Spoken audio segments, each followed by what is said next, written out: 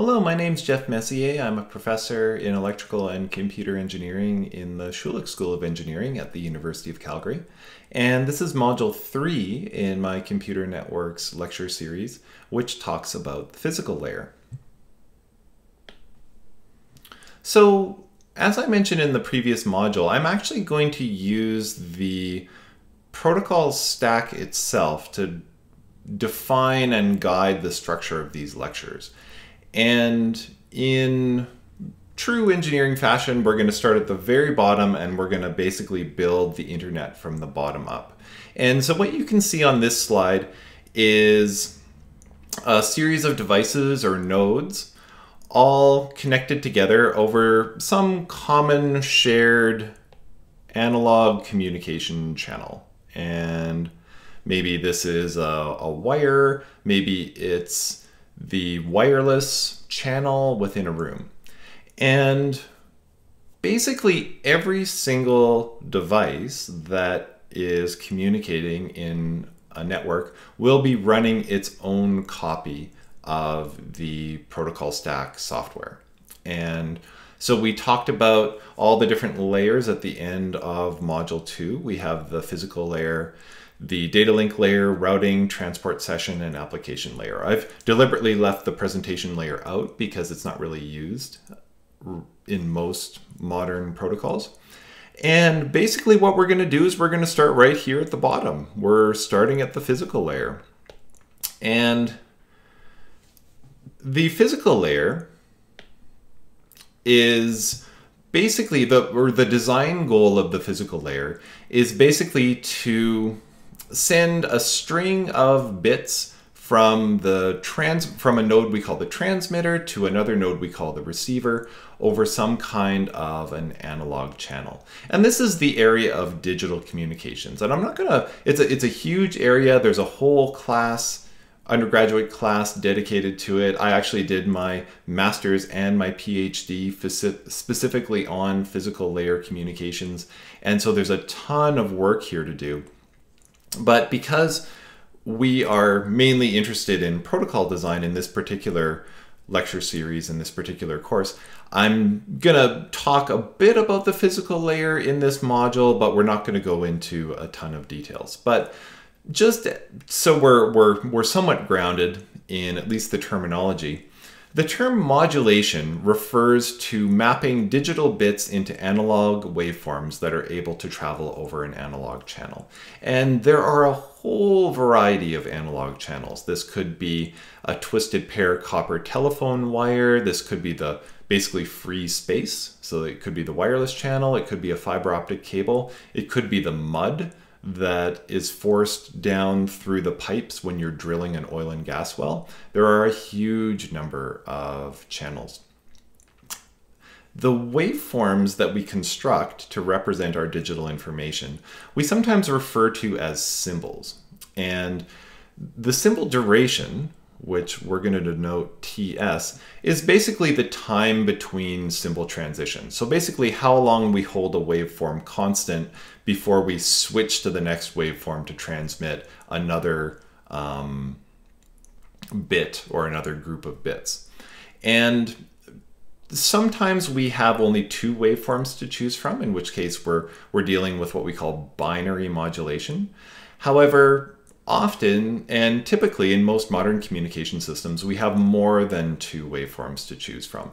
So if in general we have capital KS different waveforms to choose from, then we can send log base 2 KS bits per waveform or bits per symbol. And just to give you an example, I've got two modulation schemes here. At the bottom, we have what's known as binary phase shift keying, or BPSK. This is where we transmit our ones and zeros using a sinusoidal waveform. This type of sinusoidal modulation is often used by wireless systems. And we transmit a 1 with a sinusoid that has a particular phase. And then when we want to transmit a 0, we basically invert the phase, or we invert the waveform, or we give it a phase of 180 degrees. And so a phase of 0 transmits a 1, and a phase of 180 degrees transmits a 0.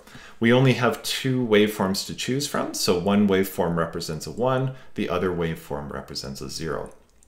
At the top of the slide, we have what we call a 4-ary modulation scheme, and when we say 4-ary, that means we have 4 waveforms to choose from. We could have an 8-ary system, which would have 8 waveforms to choose from.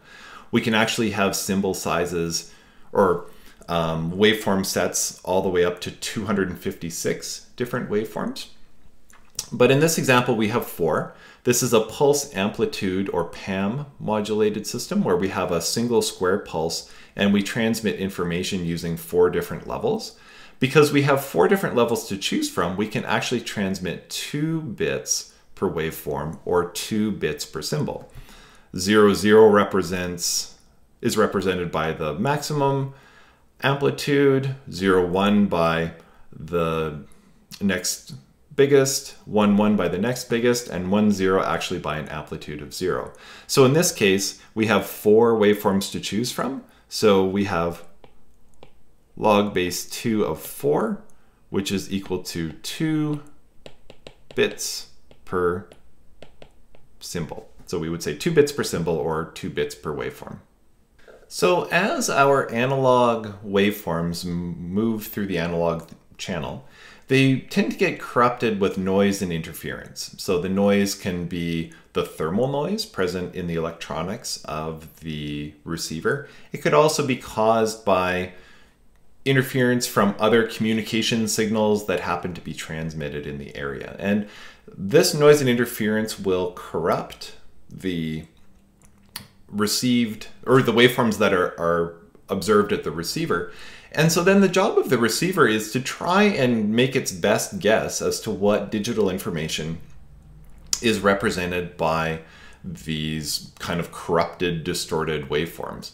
And so the operations of demodulation and detection are basically refer to the receiver taking these noisy waveforms and doing its best to figure out what information was transmitted. And as you can imagine, these guesses aren't perfect. And so sometimes we make mistakes and we guess maybe that we're receiving a 1 when in fact we are receiving a 0. And the result is a bit error. Now, because these bit errors are caused by noise and interference, and we model noise and interference as random processes, we typically model the errors that occur in the bit stream as a result of noise and interference as random as well. And typically we will assign, we will represent this error process as a certain probability of bit error. And so I'll use a few different types of notation in this class. I might specifically write out p bit error.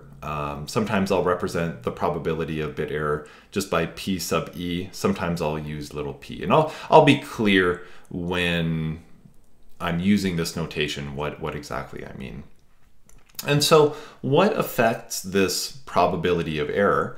Well, the probability of error increases when we have lower signal power. So when we reduce our signal power, that means our signals are weaker at the receiver and more likely to get swamped out by the noise and interference. By the same token, if the noise and interference increase in power, they're more likely to swamp out the received signal. And also, interestingly, the number of waveforms that we choose to transmit affects our probability of error. So for example, if we have a binary PAM system where we have 2 pulses that are, separated by a fair bit in their amplitudes, if we have, some noise riding on top of this symbol and a noise riding on top of this symbol, we can still sort of draw a threshold between the 2 levels and fairly accurately guess whether we've been transmitting a 1 or a 0. If we then go to a 4-ary modulation system where perhaps, we're using 4 levels now, or maybe this last one could be 0, probably makes more sense.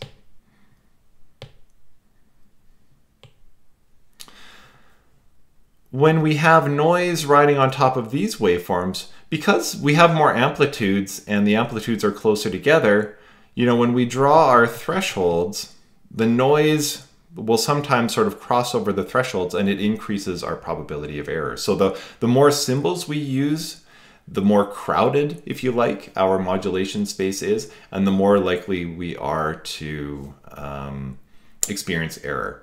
Aha, you might say, well, why not just, transmit more amplitudes, but just space them further apart? Every time we transmit a higher amplitude, we're using a greater amount of voltage, which requires more power, which reduces our battery life, for example, if we're thinking about a wireless application. And so choosing the number of waveforms in our modulation set is actually kind of tricky, and we sort of trade off, this robustness to error. So if we have only a few waveforms, we're relatively robust to error, but we also trade off how much information we can send through the channel. So the more waveforms we have, the more bits we send per waveform, and the higher our throughput, which is something that we want to increase as well. So there's this reliability, transmit power, throughput trade-off that's really one of the classical trade-offs in digital communications. And if you choose to study that area, you'll dive into that in a lot more depth. So I guess on the previous slide, when we were talking about modulation and noise and interference, we introduced one parameter, which was the probability of error, the probability of bit error. And if you think back to our very first module, that probability of error was one of our important quality of service, or QoS, metrics. Different traffic levels in our network can tolerate varying amounts of error, and so we need to be aware of how much error we have in our system and think about ways to mitigate that. The next really important parameter in our network design is throughput, or basically bandwidth, like how fast can we shovel bits out to the user. And this is fundamental in network design. We all know as consumers, we buy new Wi-Fi access points so we can have better Wi-Fi speed in our house. We upgrade our internet connection so that we can watch Netflix at a higher resolution, and all of this is related to throughput and bandwidth. And so throughput is a parameter that we're going to be talking about for this entire lecture series. And it starts at the physical layer at a very fundamental level. So when we map our bits to analog waveforms for transmission, these analog waveforms will occupy a certain amount of space in the frequency domain. And we refer to this as our signal bandwidth, or B sub S. And as we decrease our symbol duration, we increase our bandwidth, or basically bandwidth is proportional to 1 over our symbol time. And why is this? Well, basically, the faster you change a waveform, the more space it occupies in the frequency domain. And so if we're keeping our symbols or our waveforms constant for a very long time and only switching them occasionally, we're gonna consume a small amount of bandwidth. And that's what I've tried to show here. So we've got our sinusoid, and it's at a constant phase, and then we switch it up. It's going to occupy a small amount of bandwidth. So this waveform goes with this picture. And technically speaking, for those of you who do have a background in digital communications, this frequency domain diagram isn't quite right. The bandwidth could be approximately right, but this signal should be centered at some carrier frequency, FC, where the carrier frequency is the frequency of oscillation of the sinusoid. That's a bit of a detail, but just for those of you out there who want that. Then in the bottom part of this slide, we have another modulation scheme where our symbol duration is much shorter. So in this top diagram, basically, this is our symbol duration. And in this bottom diagram, this is our symbol duration. And so our symbol duration is a lot shorter, we're changing our waveform a lot more quickly, and as a result, it occupies more bandwidth in the frequency domain. So why does this notion of signal bandwidth matter? Well, it matters because in basically all cases, the analog channel that we're sending our waveforms through will limit the maximum bandwidth we can use for our signal. And there are a couple of different mechanisms for this.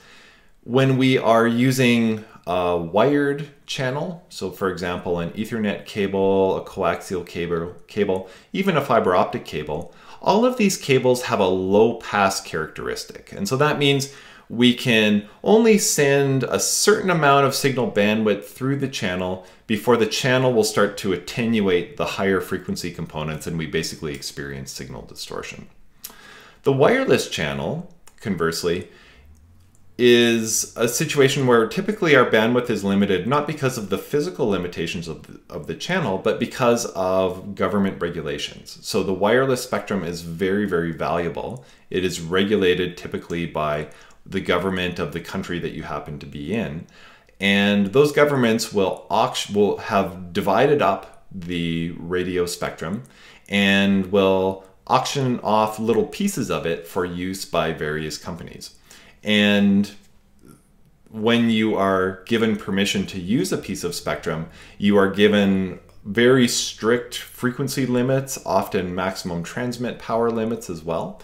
And you're not allowed to go outside of those because wireless spectrum is so valuable.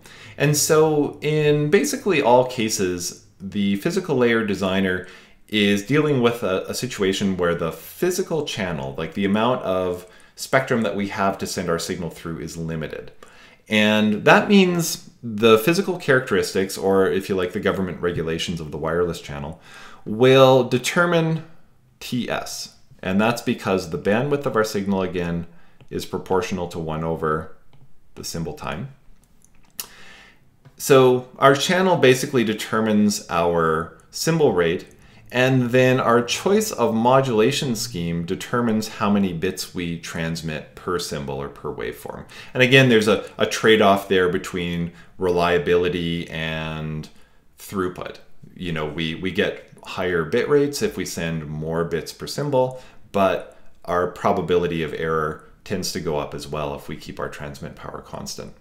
And so when we talk about throughput, the throughput of our physical layer is basically how many bits per second we can send through our physical layer channel. And throughput, which we represent as R, is equal to the number of bits per symbol divided by the symbol time. And so again, if we can make symbol time smaller, we will increase our throughput, but of course that means we occupy more space in the channel, and that might be limited. And if we can increase the number of bits we transmit per symbol, that will also increase our throughput, but it can potentially affect our reliability.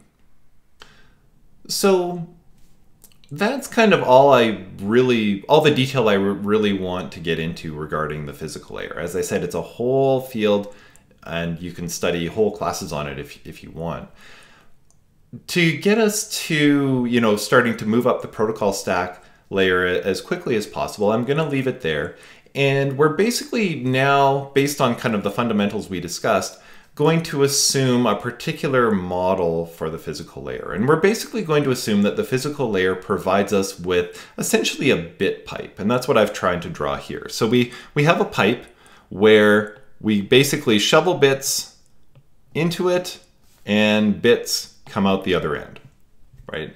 The bits travel through the pipe at a certain rate, and that rate is determined by signal bandwidth, modulation, bits per symbol, all that kind of stuff.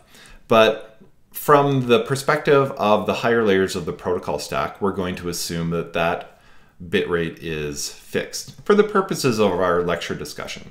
As it turns out, in many modern communication systems, particularly wireless systems now, this bit rate can actually change because wireless systems will use what's known as adaptive modulation, where they will actually dynamically change the number of waveforms they have in their modulation scheme based on channel conditions. But for the purposes of these lectures, we're going to assume that R is fixed. We are also going to assume that we have a certain fixed probability of error, and that's the probability a bit gets flipped when it travels through our bit pipe. So even in this simple example, you can see that the second bit in our waveform was one, or our bit sequence was 1, and when it comes out the other end, it's 0. And that's because we experienced a bit error and it was just flipped around. Again, we're going to assume a constant probability of error, but probability of error typically is not constant in a communications system, particularly a wireless system where transmit powers can vary, noise and interference powers can vary, and the resulting probability of error can vary as well. But this is essentially what we're going to assume for the physical layer system. And basically what we're going to do for the rest of the bulk of this course is basically take these bit pipes that are able to shovel information at a particular rate but are subject to error. We're going to take these bit pipes and we're going to use them to assemble the internet, which is kind of it's a cool discussion. It's really neat for me to teach the class in this way because I find it very exciting to go from this very basic fundamental model to something that basically facilitates global network communication. So I think, you know, it's fine for us to define a physical layer model as a bit pipe and to say that it is a certain data rate and a certain probability of error. But I think it's important, particularly at an undergraduate level, to give you an idea of what some typical data rates and some typical probability of error values are. Because I think one of the sort of pitfalls we sometimes fall into, particularly as university professors, is we throw a lot of variables at you, which are a very powerful mathematical tool.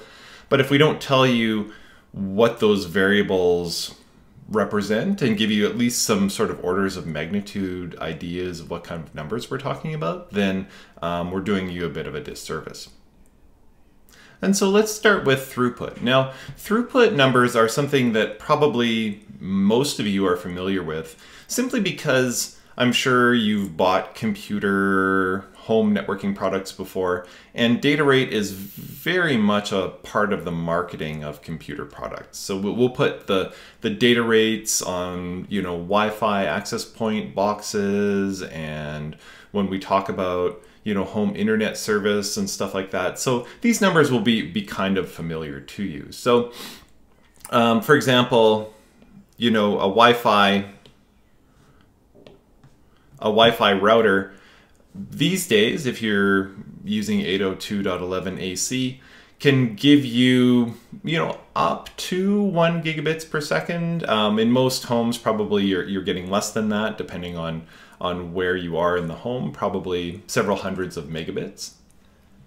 If you've got, you know, a wired Ethernet product, you're probably well, in my home anyways, I've got mainly gigabit Ethernet, so that's all my wired Ethernet connections. You can now buy up to 10 gigabits per second.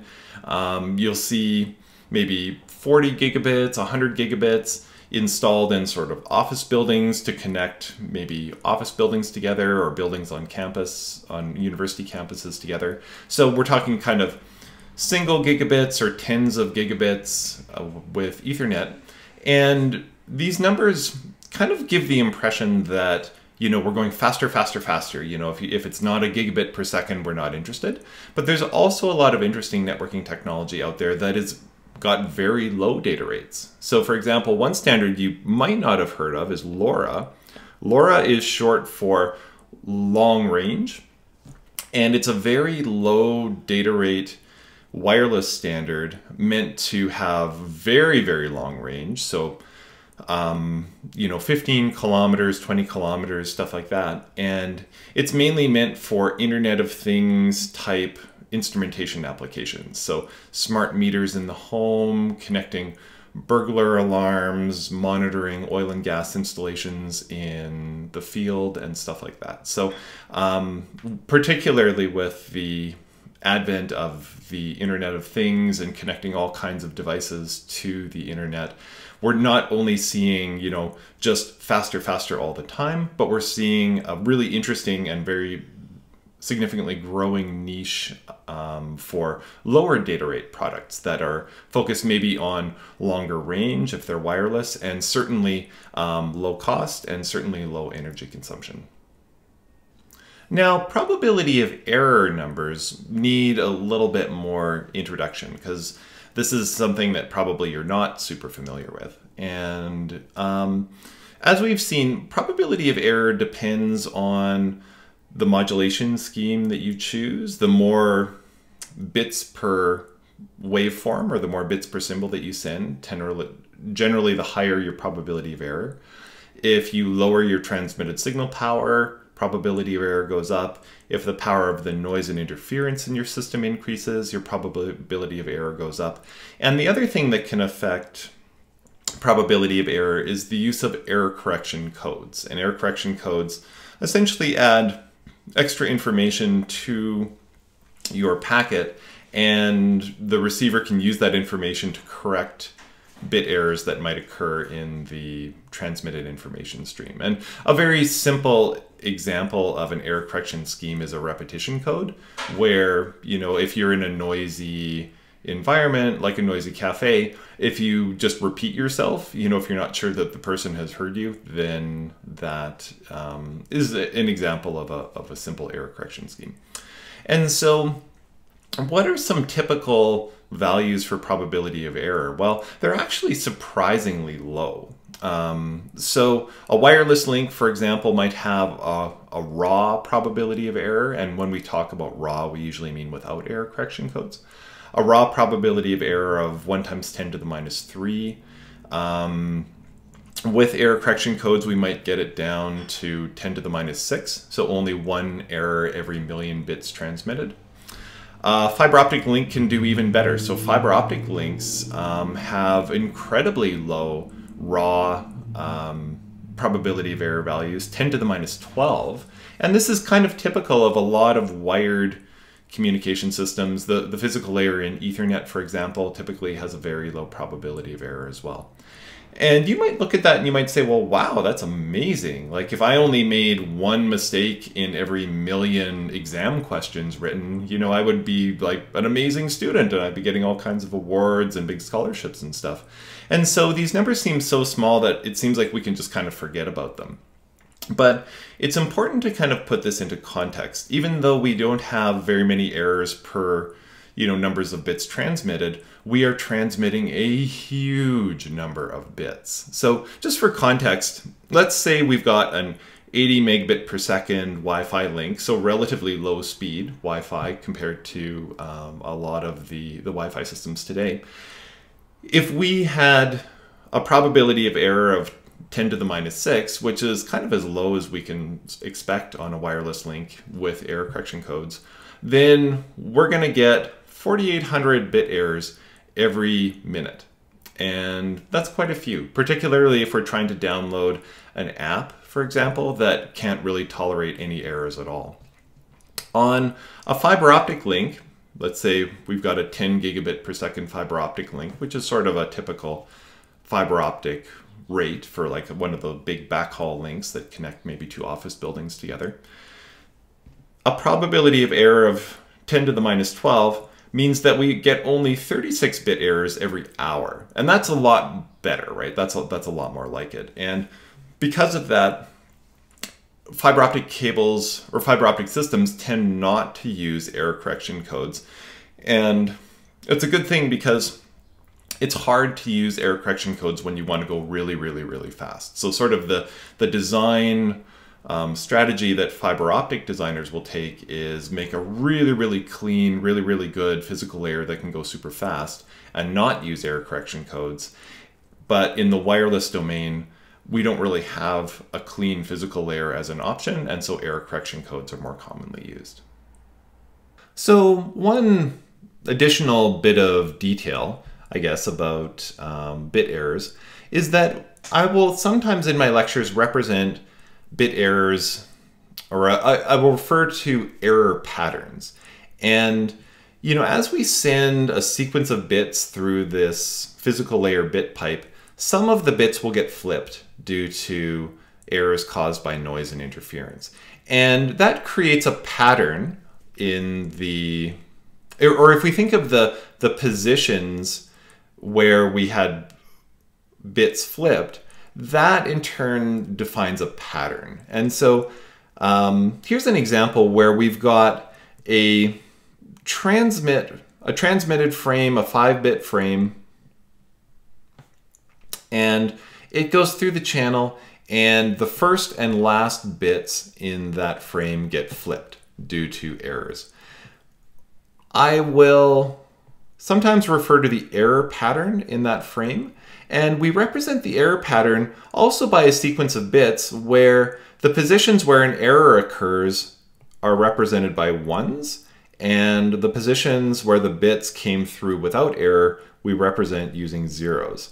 And the received frame is then the exclusive OR of the transmit frame with the error pattern. And so 0 exclusive ORed with 1 flips it to a 1, 1 exclusive ORed with 1 flips it to a 0, and then the other 3 bits go through intact. And so there will be some theory that we work on in this course where I will be talking about error patterns, particularly error detection. So we're going to be talking a lot about detecting errors, and different error detection schemes can detect some error patterns but not others. So just be aware when I talk about an error pattern, we're basically representing it as we're representing these error patterns as a bit sequence where the error locations are represented with 1s and everything else is represented using a 0.